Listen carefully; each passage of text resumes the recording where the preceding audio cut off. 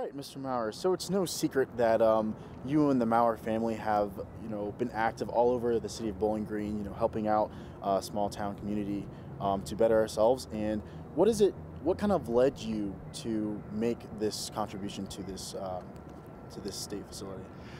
I think the main reason was Rodney Rogers and Mary Ellen Macy and Ray Braun, just the teamwork and the leadership team there. We think they're on definitely the right track, and we were glad to help out. We're only one of the many who helped make this building possible, though. We're a small part of the whole, I guess, but we're glad to help. We definitely appreciate that. So tell me a little bit more about your time here at BGSU. I know you're a past graduate, and I know you're on the wrestling team. And what are some memories you can kind of think up for us? Oh, like anybody else, I think those 4 years were the best years. I know when my wife was here, she remembers them very fondly and very well. But all my college business courses were in Hayes Hall, a little building over here across from Overman on Ridge Street, and my wife's too. But that was a long time ago. So we have fond memories of Bowling Green, and made a lot of friends here. Still have a lot of them left, thank goodness. And Sure. We're definitely Bowling Green lovers. BGSU's been mighty good to us, and we were happy to play a small part in Bowling Green's growth, hopefully, and education of tomorrow. Yes, sir. So BG is a great institution. Yes, sir.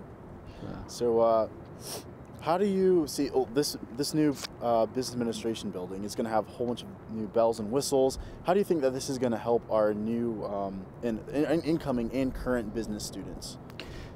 I've heard Ray Braun talk about it a little bit, and Rodney Rogers, when he was dean, even talked a little bit about it. Mary Ellen, of course. We're hoping that it'll not only physically increase the number of students, but we're hoping it'll keep BGSU's College of Business right on the cutting edge. The better preparation we can give the student this day and age, the more he or she's apt to succeed.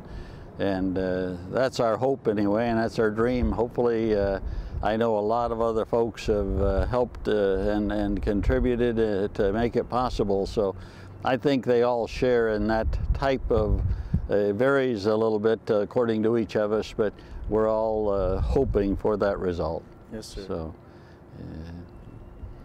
keep our fingers crossed. Yes, sir.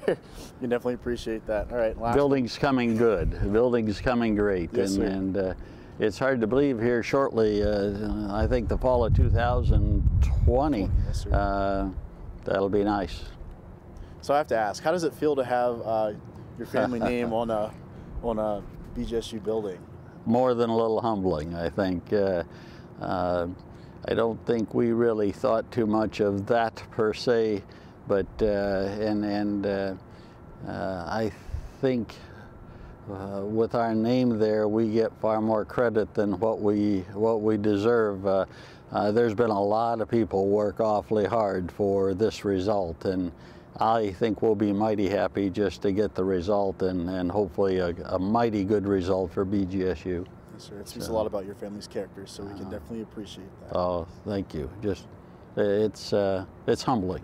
Yes, sir. So glad to be part of it.